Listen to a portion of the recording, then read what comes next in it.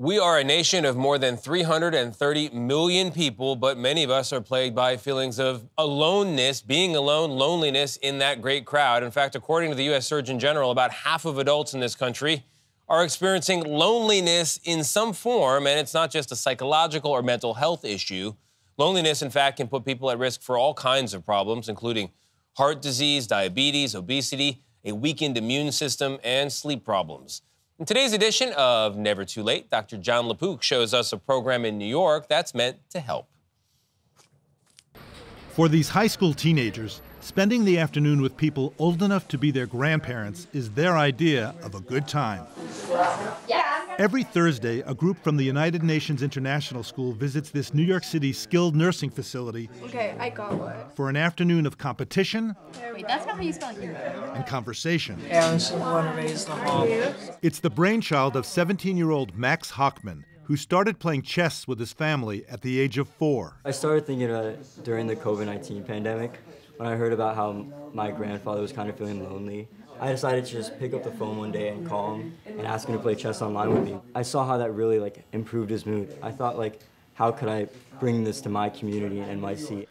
That online chess game with his grandfather in Florida has morphed into 60 students visiting 3 facilities every week. I love all types of music. Much to the delight of residents like Lori James. You know, I'm seeing a lot of talking and very little chess playing. Is that what usually happens with these things? Yeah, sometimes, yeah. Because that's how you connect to one another. It seems like there's a lot more going on here than just chess. Actually, there's dominoes also and Scrabble, but there's a lot of conversation. Sometimes we don't play any board games at all, we just have a conversation. So it's really about the connection. We're so pleased to be learning from the residents at these homes.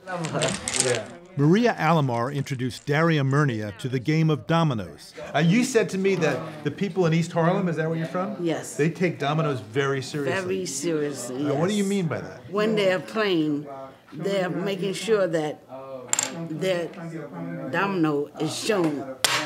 They slam it down. It's the banter back and forth. So there's a little attitude. It's a lot of attitude. I thought the challenge was to build the most intricate structures so you can knock them down. But I found out that it's a much more complex game than that. I won one game, but who's counting? In between chess moves, Luis Sanchez and Hugo Ilmesen discovered they had both lived in Panama. I was showing him some photos of me in Panama and we were talking about it. We speak English and then sometimes we'll speak Spanish.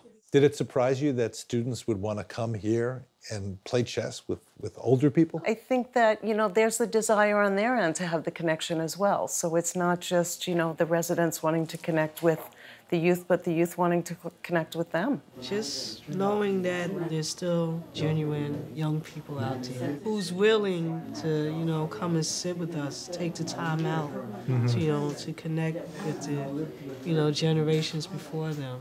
Gives you faith? Yeah. For CBS Mornings, I'm Dr. Jon LaPook.